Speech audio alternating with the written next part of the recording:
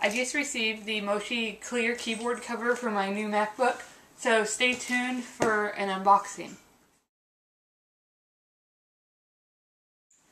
Okay, so I'm going to go ahead and take this Moshi Clearguard keyboard cover out of the box. I have no idea why they shipped it in such a big box, but they did.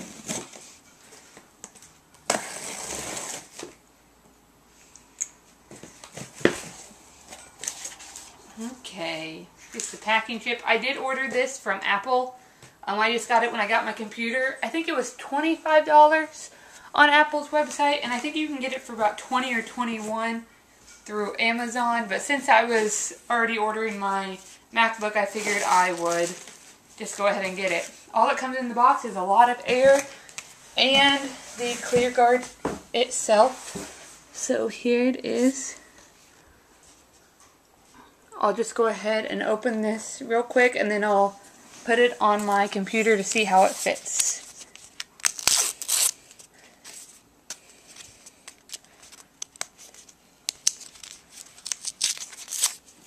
If I can get it open.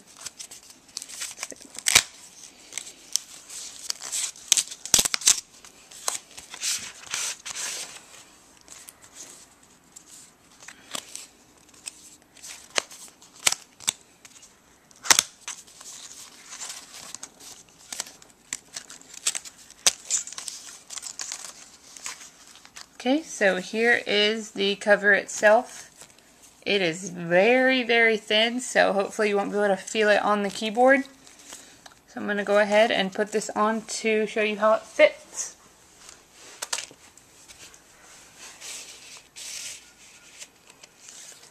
Okay, it does fit on perfectly. There's no trebles on the keys. It is clear, but it does give your keyboard a little bit of a... It takes away the pure blackness of the keys, as you can see here. And it does give them a more, maybe like a matte finish or a lighter look. It doesn't really bother me because it is going to keep my keyboard clean. It does fit very well down in there. It doesn't feel like it's going to fall off at all. So I will test this out. And when I do my review in a couple weeks of how I'm liking my MacBook so far, I will comment on how the keyboard cover is holding up and if I recommend it.